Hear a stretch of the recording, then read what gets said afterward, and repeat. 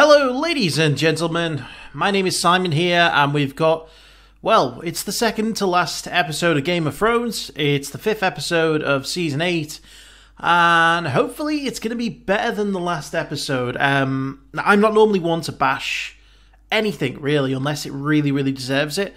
And I've been very alright with this season so far. The first 3 episodes, very kind of solid in my opinion, especially the second episode. I thought it was really good, the interaction between characters. Not perfect, I mean, not everything has been brilliant so far. Last episode was really the first time when I kind of looked at an episode of Game of Thrones and I thought, that wasn't great. That wasn't really what I would have expected. There was lots of plot holes, there was lots of inconsistencies, there was a lot of stuff that just didn't make sense, a lot of poor writing. Just a few of the things, really. You would say King's Landing, changing location. There's now a desert, apparently, outside of King's Landing, rather than it being surrounded on 3 sides by water and 1 side by hills and mountains. It's been shown in the past. Rhaegal's death was inexplicable, really. The idea of that kind of accuracy was a joke. And then the fact that, Euron didn't then go and storm Dragonstone and kill everyone was a bit off-putting. And then the end scene, with the sort of parley, there was like literally 70 men against an untold number of ballisters, or scorpions as they call them. They could have all just very easily died, Cersei is the person who sent out Bronn to kill her brothers. And yet when she's got Tyrion right in front of her, she doesn't want him killed. It didn't really make much sense. But the biggest affront of the episode was Ghost not getting, not even a pat on the head.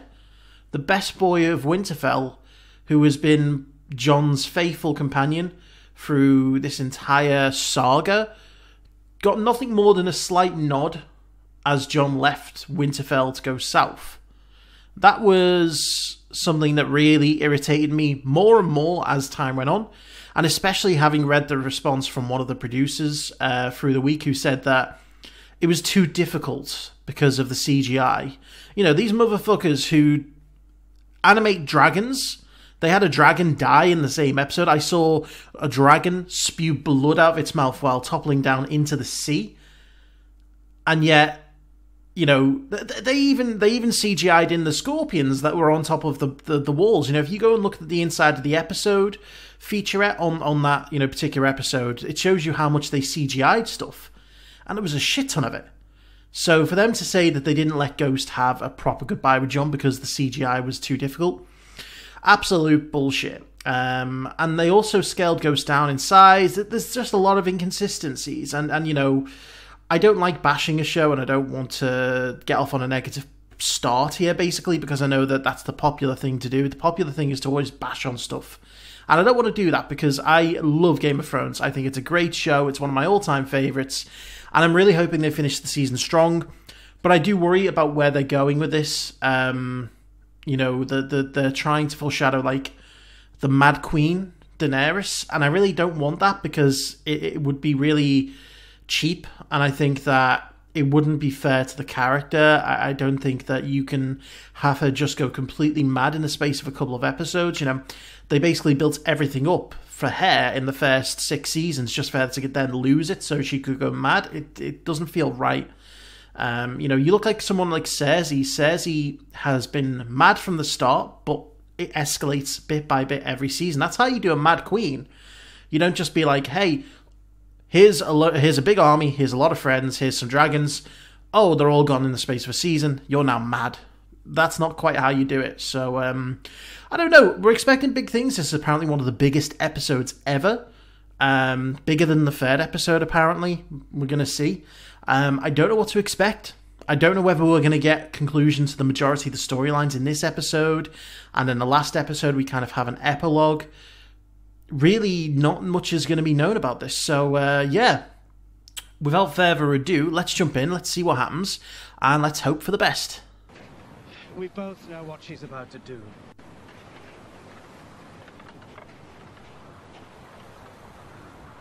Do we? That's her decision to make. She is our queen. Men decide where power resides. John, come Whether or on. not they know it. I can't believe that John would advocate burning millions or thousands. The right ruler on the Iron Throne. Oh shit, is he gonna tell? Jon Snow. No.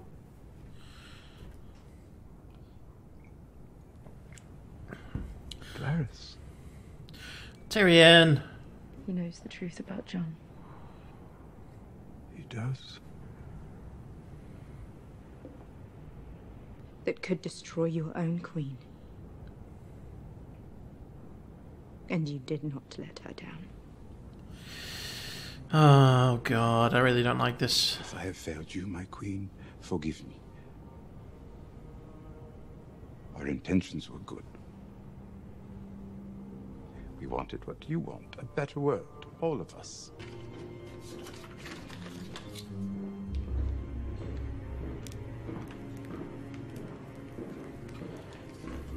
Varys is now gone.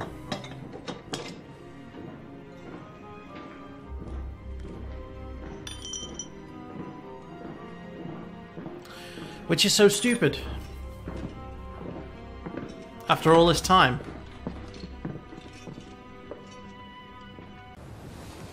Is anyone going to say anything?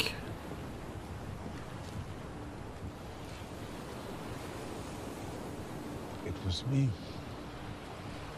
Yeah, you're a fucking idiot, Tyrion. And you've gone from being one of my favourite characters I hope I'm wrong. to being someone who I honestly don't care if lives or dies. Goodbye, old friend. What did I say would happen if you told your sister? I don't want it, and that's what I told him. She betrayed your trust. She killed Varys as much as I did. This is a victory for her.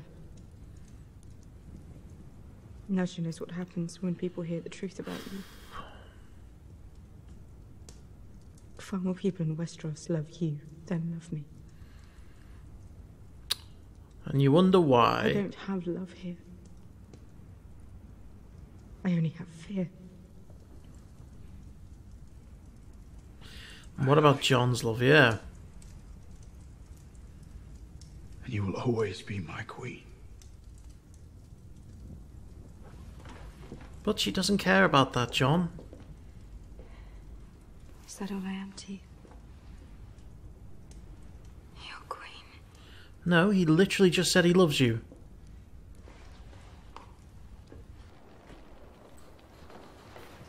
Isn't this a familiar sight? Jaime in chains in an encampment. A Stark encampment. How did they find you?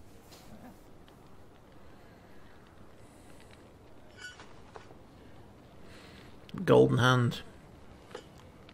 Did you consider taking it off? Cersei once called me the stupidest Lannister. You were the only one who didn't treat me like a monster. This is definitely a goodbye scene. You were all I had.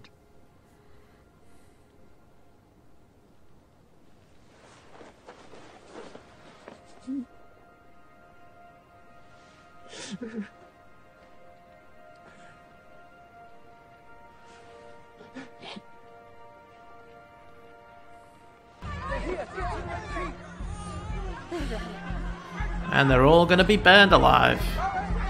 Shit, how did they get inside?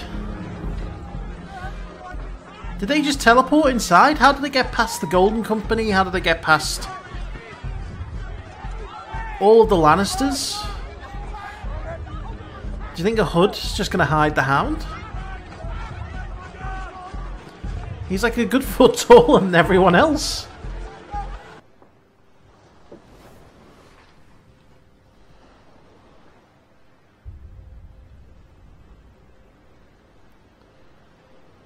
That's no seagull.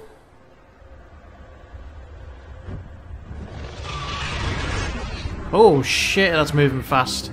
But that's a lot of ships.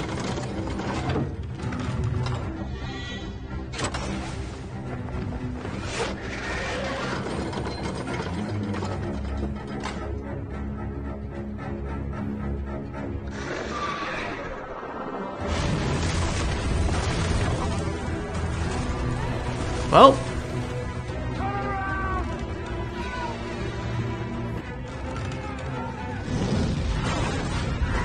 They did! They all did.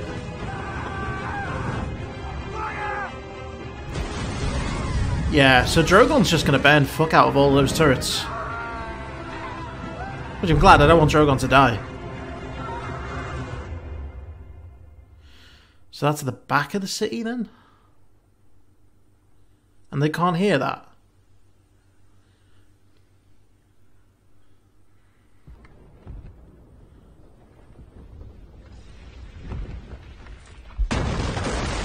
Holy shit! Okay! Whoa! Ah! Pretty boy's dead.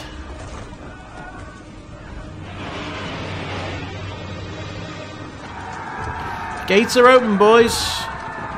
In you go.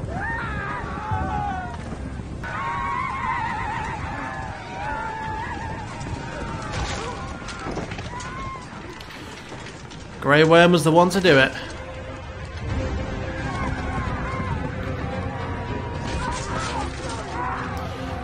This is just going to be so one-sided, isn't it? It's going to be so...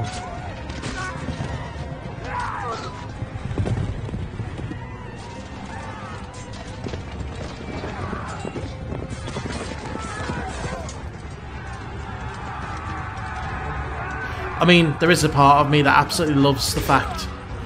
Oh! Loves seeing Stark men storming the capital, you know? Bit of old justice for Ned Stark.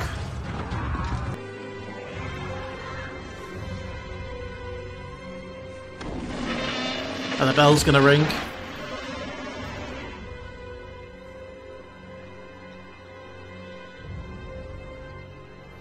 Come on, Jamie.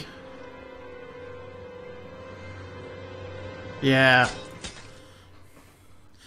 Ooh. Is she gonna burn them all anyway?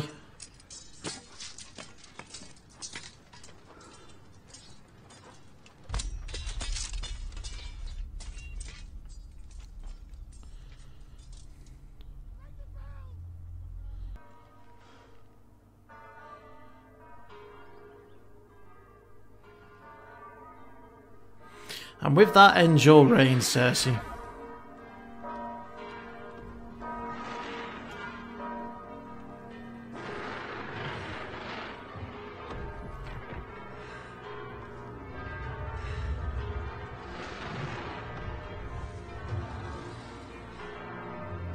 Is she gonna go and burn the Red Keep?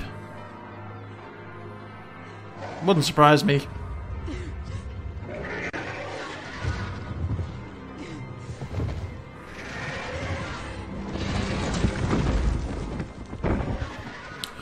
Go and burn that keep down.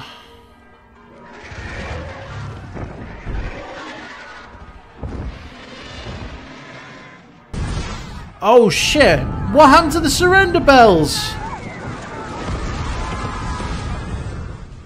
What is she doing? Right.